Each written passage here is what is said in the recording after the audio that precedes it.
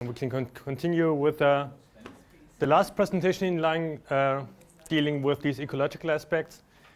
First of all, I've got to apologize because the presentation that you have in your scripts is not the same, or not the same slides as you will see here, because I made some changes. So this presentation is on the selection of measures, and the presentation has three main sections. The first one is on some general principles and approaches which can be applied in restoration projects. The second part, here I would like to give an overview on the restoration measures which are available. So this is the kind of toolbox that you have for a project. And third, I would like to summarize what is known about the effect of restoration on morphology and biota and how this could guide the selection of measures. So what is the conclusion we can draw from what we know on the effect. So, but first I would like to show how this presentation is linked to the previous presentations. So in the morning, Angela started with the question, how does my stream work? So she showed the river types, the natural river types, and let's say the reference conditions that we can use. Second, we had presentation on the question, what is wrong? And I think here we had kind of two sub-questions. The first one is what's missing. So here you try to assess what is the difference between the present state and the state that you would like to reach. And the second sub-question is what is the reason why do we have this difference between the present state and our objective? Here you've got to identify the main limiting pressures, and as nicely shown by Nikolai, this is a rather difficult task due to the fact that you have multiple pressures and interactions here. In my presentation, I will focus on this question here, which is how can we improve? Which measures do we have to select to improve our status? And I think this selection of measures can be done at two spatial and administrative levels. The first one is the program of measures as done for the Water Framework Directive. And here, this is a more, I would say, conceptual planning where all water bodies are included from a catchment. So it's done at the catchment scale. And as mentioned before, according to the WFD, a good chemical status is a must. And also, costs must not be considered in this step. And this is usually done by the regional or national water agencies. Second, you've got the level of single individual restoration projects. So this is kind of the technical implementation of this conceptual program of measures, which is often done still done at the reach scale, unfortunately. And these projects have to work in the given catchment context and also with the given property situation and financial constraints. This is usually done by the local river managers. And in this presentation, I will focus on this scale, partly because we mainly have information on this scale. So what are the general principles and approaches? And I think there is some overlap to the presentations before, so you will hear something which will remind you of the presentations before, but I think it's hardly possible to really separate all these presentations. So the first principle is that you should rather follow a holistic approach than a sectoral approach. And this means that you not only look at the ecological effects, but also at other ecosystem functions and services, so that you consider all different claims to the rivers. So you have to consider possible conflicts, for example, the conflict between agriculture and potentially restoring this section. But you also have to consider possible synergies. As you can see here, if you restore a river, there's also some effect on flood protection or on recreation. So it's important to consider different ecosystem services, and you should have a more holistic approach. In this context, it's also very important to involve stakeholders at a very early stage of your project. And this is because, as you can imagine, it's much easier to implement a project if it is supported by local stakeholders, like especially the local farmers. So the second very important principle is that you should follow a catchment scale approach rather than a reach scale approach.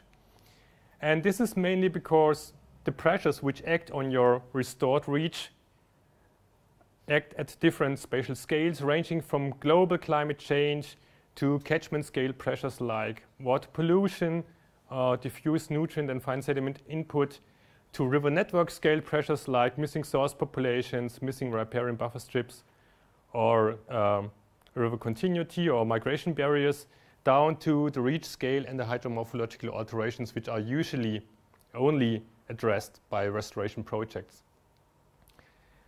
You should address all these pressures, or at least be aware of the fact that if you don't address them, they will potentially constrain the effect that your local measures can have. And there's a kind of hierarchy of these pressures. So first of all, there must be water in the river, and it should have a good water quality. You should not have a large input of nutrients, fine sediment, pesticides. There should be a rather natural hydrological regime, and if you've ensured that this is the fact, you can go to the step restoring habitats at the reach scale. So the next principle is that you should favor restoring processes over restoring forms. On this slide, and this is black and white for some reason, is that in the beginning we restored the forms, the channel features, using heavy machinery, and we then recognized that these channel features are reshaped after the first floods. There are very more dramatical examples, for example, by Condolf et al. And then we moved a step further to this kind of passive restoration approach. And the idea here is to let the river do the work and simply just initiate the morphodynamics, so restore the processes. This, of course, is also it looks nice and is plausible. However, it's not applicable in all reaches. So for example, if you've got a reservoir upstream which is changing the hydrological regime, there's not enough stream power to have these effects. It might be there is a sediment deficit, or you might have very cohesive banks hindering this lateral channel migration, so it might be that it takes too long if you would like to have an effect as long as you live, as Nikolai said. So another important principle is that your measures should result in something which is biologically relevant and not only aesthetically pleasing. So here on the right you can see something which looks very nice, and you might expect that diversity here is higher compared to degraded reach. But if you really think, the habitat diversity here is not very much higher compared to a degraded reach. It's still a plain bed. There's no large wood, there are no trees, no shading, no input of fine organic matter or leaves. So it's still, from a fish or invertebrates perspective, it's still not in a good state. On the left, you can see a photo that has already been shown by Christian Wolter. It doesn't look very nice, but actually, if this is the limiting habitat, it can be very effective. And here the idea was to have some shallow wave-protected areas for juvenile fish. Okay, and this is connected to the last principle. This means that you should consider and identify the bottleneck and address this bottleneck rather than applying measures which are rather unspecific and just, let's say, increase habitat diversity. And this might be a good picture to bear this in mind. This is a picture of the Liebig's law of the minimum, which I think is a good picture for this idea of addressing the bottleneck. Another principle is that you have to apply an adaptive management approach. And this is because presently, and I think we will never reach the point, that it's not possible to predict the effect of restoration. So it's necessary to monitor the effects and eventually adapt your project and use other measures yes, adapt the project in general. Okay, so which are the restoration measures which are available? Nikolai has already presented some of the possible restoration measures. And I would like to add some ideas and thoughts. The first idea is that because you have pressures at different spatial scales, also your measures have to be implemented at different spatial scales.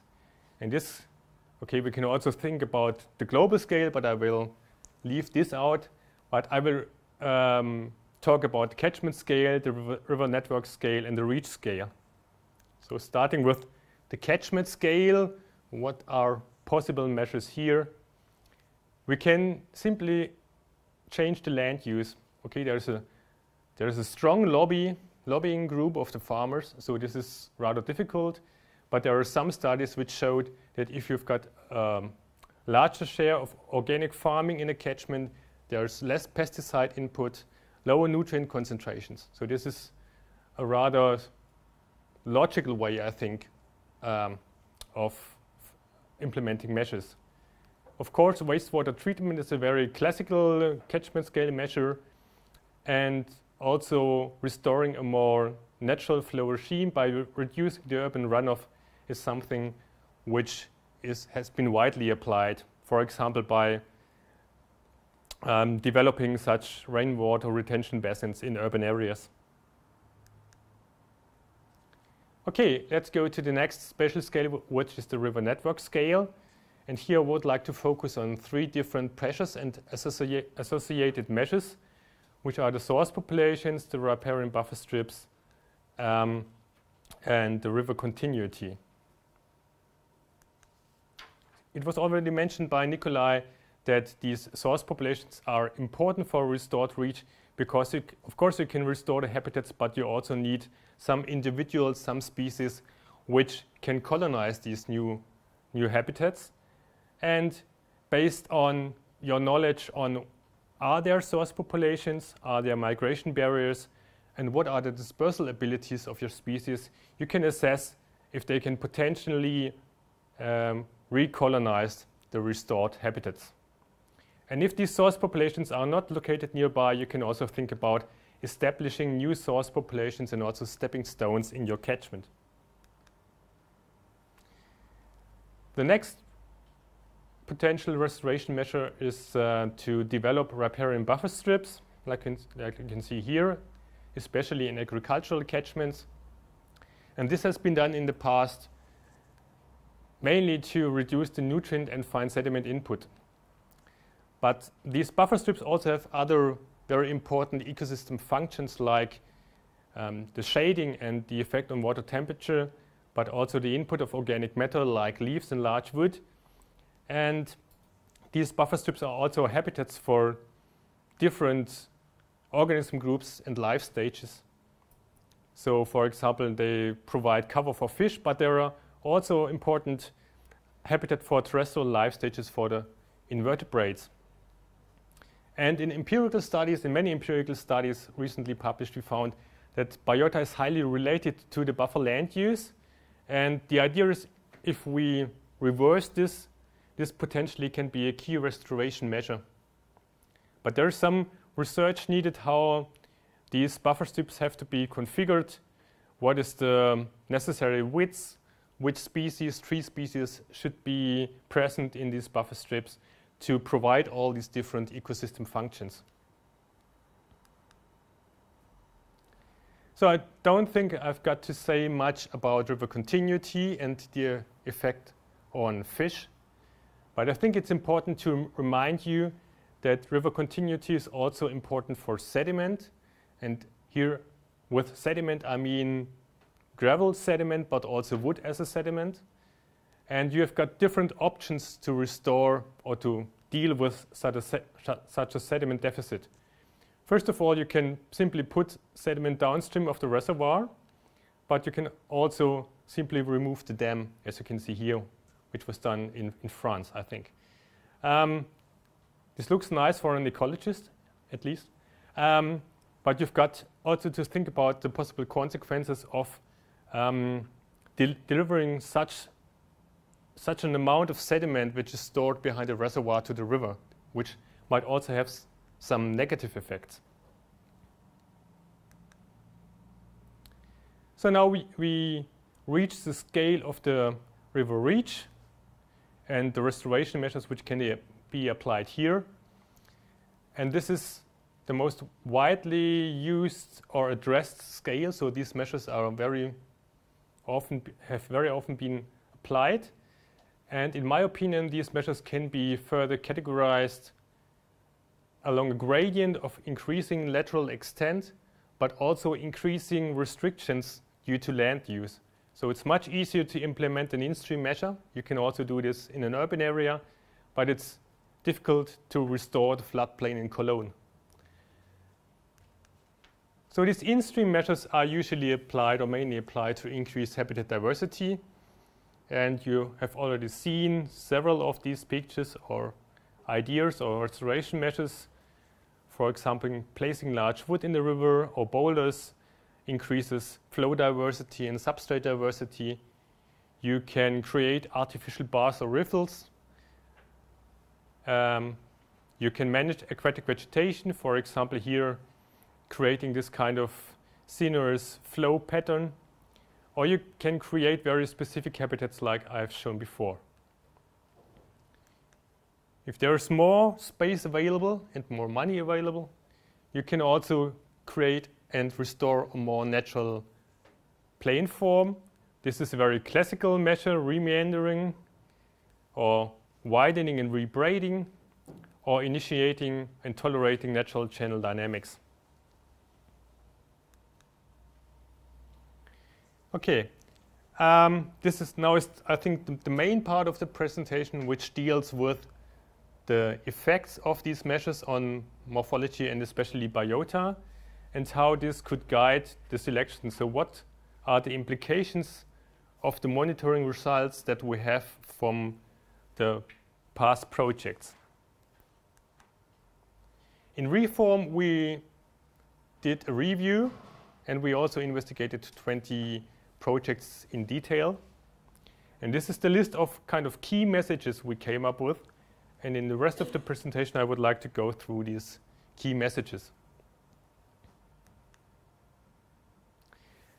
The first key message is that, again, I would like to stress this, you've got to monitor and adjust your project because we cannot predict the outcome.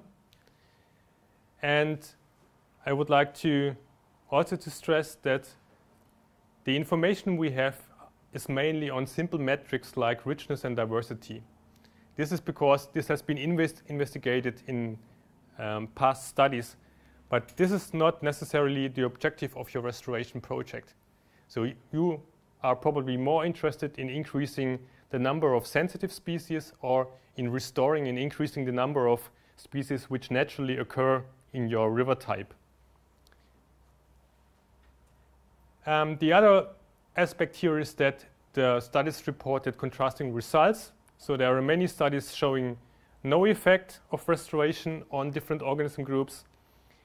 But there are especially more recent publications showing a positive effect on invertebrates, fish, macrophytes, and ground beetles.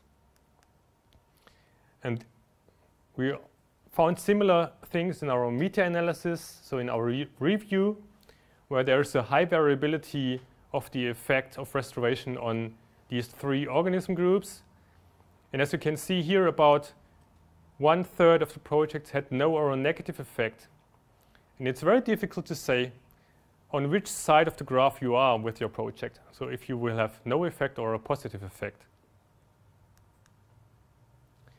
The second conclusion or key message is that restoration potentially increases the ecosystem services. There are few studies on this, but the few studies show that the total economic value can increase. As you can see here, these are 4 different reaches which were investigated, and the benefit is larger than the costs in these restored rivers, and these restored rivers have a 10 to 100-fold higher total economic value compared to the degraded counterparts. And in reform, Jan Farmat found that similar things, that in restored reaches, the total economic value is higher compared to the unrestored reaches, which was mainly due to an increase in cultural services. Okay, and this brings me to the point that these studies, of course, depend on some assumptions. So these are studies like doing a questionnaire and asking people how much they would pay for this restored river. And of course, in the way you ask and in the way which people you ask, you will get very different results. So there is some uncertainty in these results, but I think it's still wise to select measures which potentially maximize the overall benefit, so not only looking at the ecological effects. In respect to organism groups, already other colleagues found that there is a difference between the organism groups, and that especially terrestrial and semi-aquatic organism groups benefit from restoration. As you can see here, Yannick found a positive effect on floodplain vegetation, ground beetles, macrophytes, and a smaller but still significant effect on fish, but no effect on invertebrates. And also in our meta-analysis, we found a higher effect on macrophyte richness and diversity compared to the effect on fish and invertebrates. So, but I would like to point to the fact that many of the studies in literature and also in our review, we investigated mainly widening projects. And these widening projects, as you can see here, they provide pioneer habitats in early successional stages in the first years. But as you can see in this picture, which is just 2 years after restoration, these pioneer habitats vanish over time because there is some succession occurring.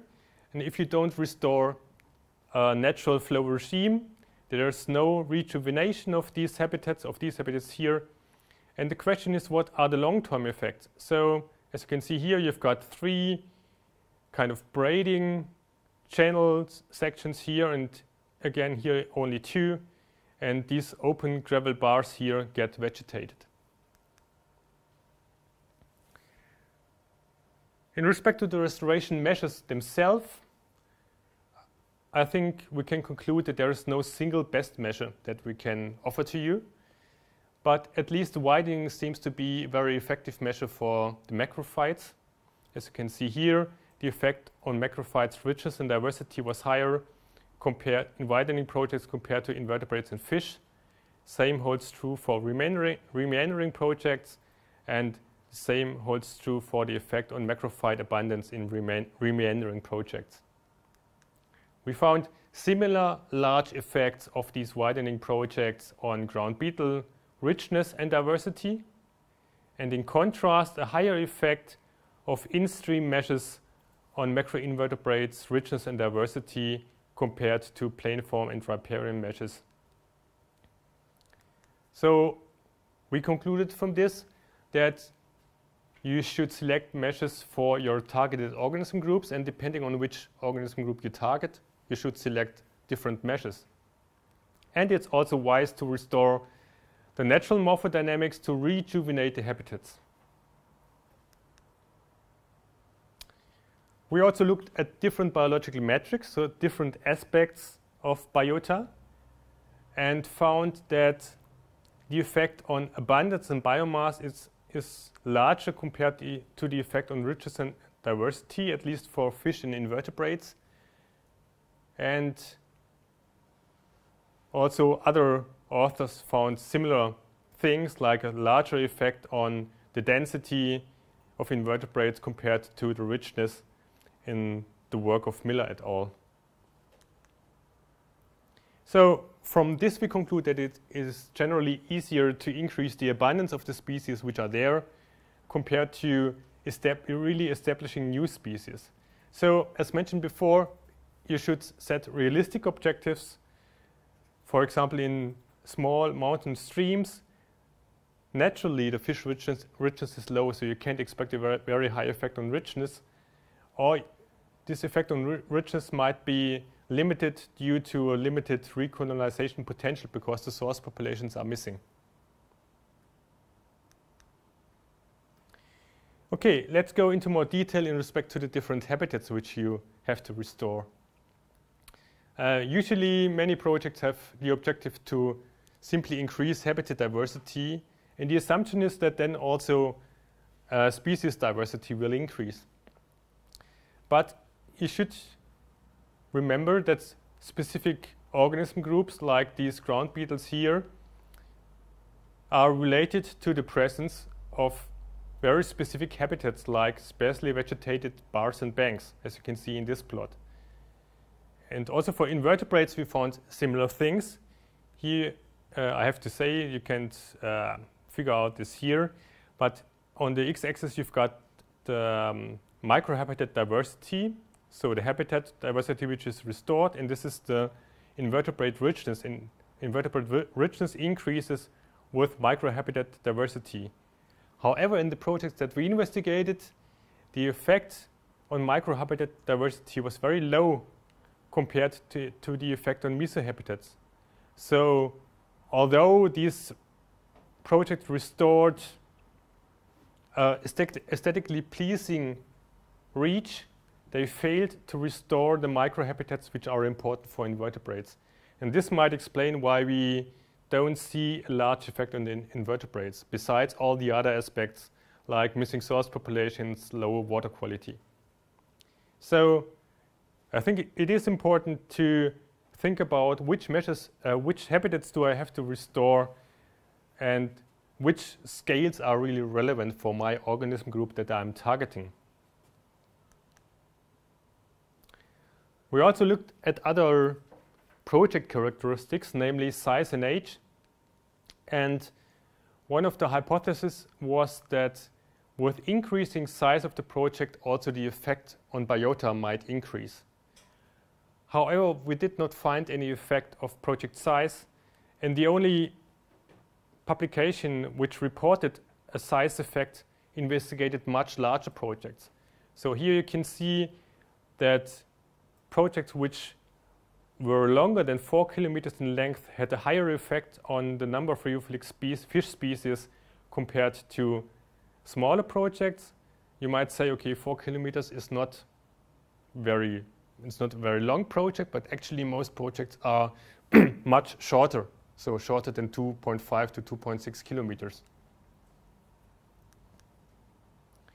But what we did found is that project age, at least in our meta-analysis, was the factor which was most important and having a real influence on the outcome of the restoration projects besides river width and agricultural land use. So these three factors seem to be most influential on the outcome of the restoration projects.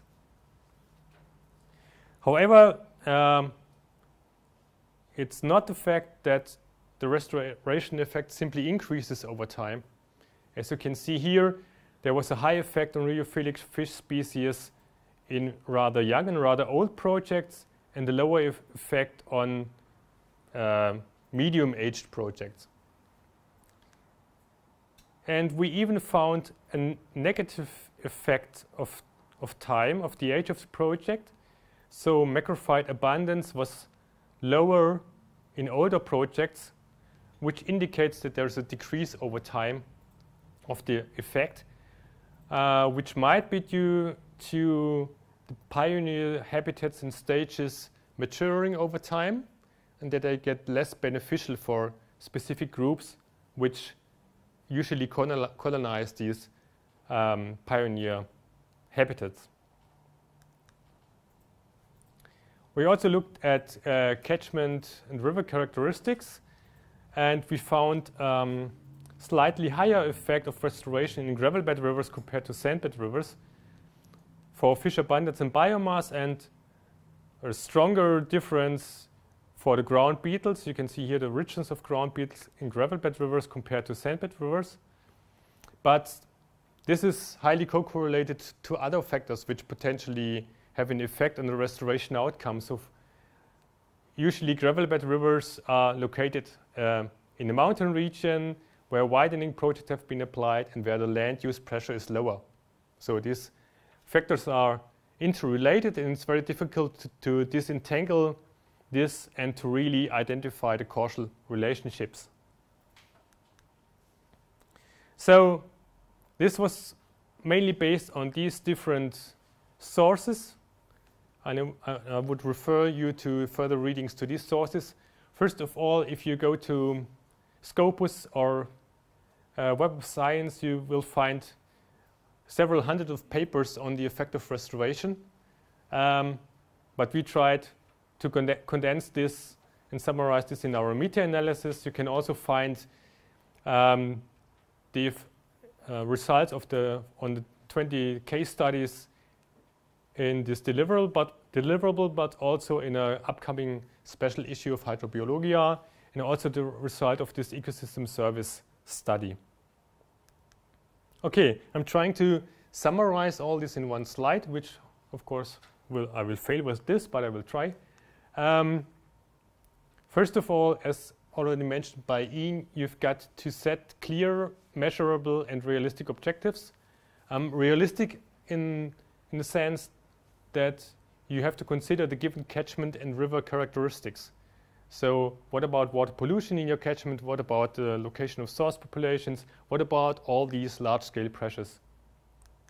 Second, you've got to identify the main pressure or bottleneck. And as I said before, I think this is the most tricky part, to really identify the factors which cause your biota not to reach good ecological status.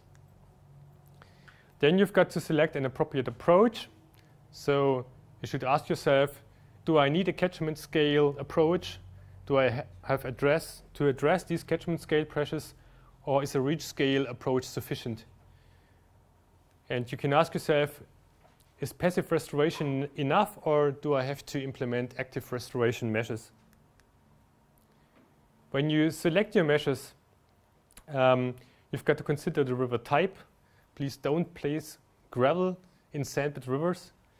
Consider the low dynamics that you have in with cohesive banks or in low energy rivers. Consider that potentially you have a higher effect in gravel bed rivers compared to sandbed rivers. Be aware of which organism group you target. Think about which specific habitats you would like to restore, which are really the bottleneck habitats for your biota, and consider the possible constraints that you have identified here.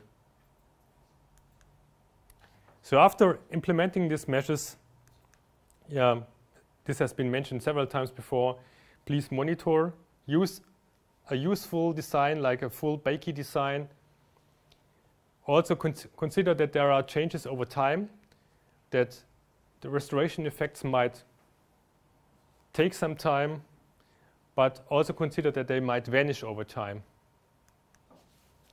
And if you do your assessment, I think it's important to include other than the biological quality elements of the water framework directive, and also to consider other than ecological aspects, especially if you would like to sell your results to stakeholders.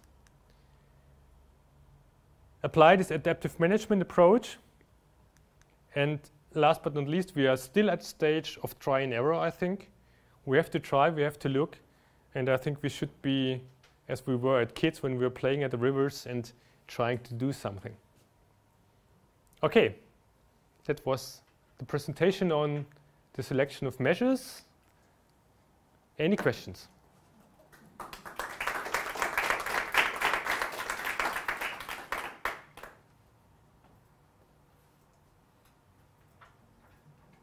All are tired. It was a long day. I have a question. Yes. It's maybe not a question, but you say we are still in a trying phase. Yeah. How long do you think we can try before society will say, I don't want to give any money again and try? I think if we apply this adaptive management approach, Yes. And really look after our projects, we will have a much larger effect and success rate. And I think this will also be accepted by society. And there are projects which work. And if I go to the first slide, to this slide, the mean effect is positive. So many projects work. Yeah. You just can't be sure on which side you are. And the effects are not huge. It's difficult to I think that's actually difficult to say. What is it worth having 10 more invertebrate species? So, and this also, I think, is linked to this ecosystem service approach. Don't only look at diversity, as has been mentioned in the presentation before. Also consider traits. What are the functional aspects? What are the functional changes that your restoration project induced? There are some studies, for example, on the effect, as Nicola said, on leaf litter decomposition. And I think here we are really at the start of the discussion, what are the ecosystem functions of the restoration projects which are addressed or improved. And I think if we come up with some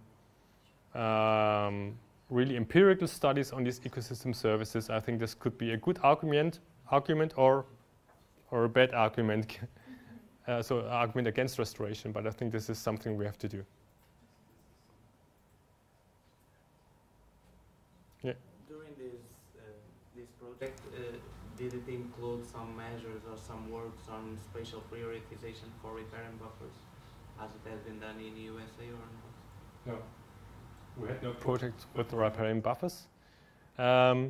There are several reviews on the effect of buffer strips, but they mainly focus on nutrient and fine sediment retention.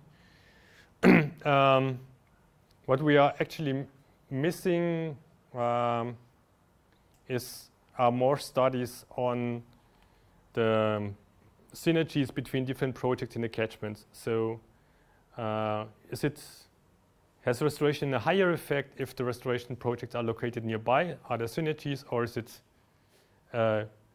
not important how your restoration projects are scattered over the catchment? And I think this is also related to this riparian buffer strip question. How long must they be to have a positive effect, for example, on water temperature?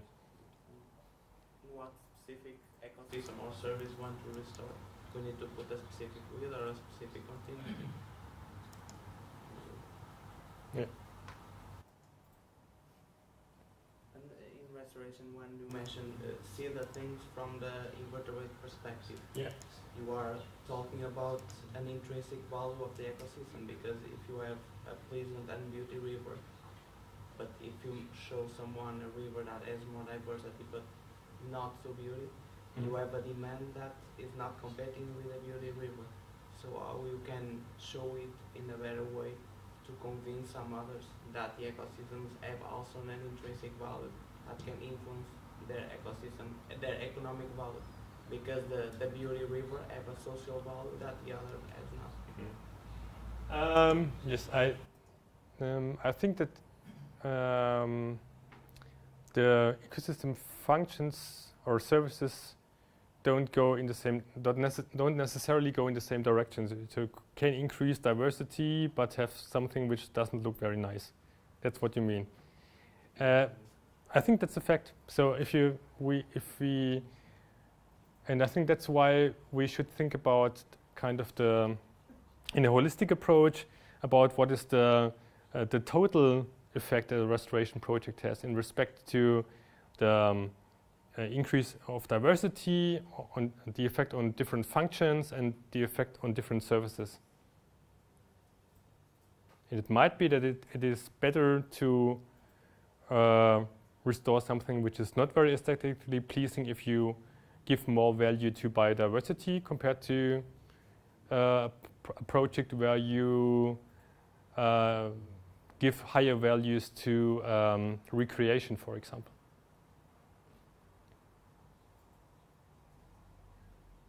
Does this answer your question? Yeah. Okay.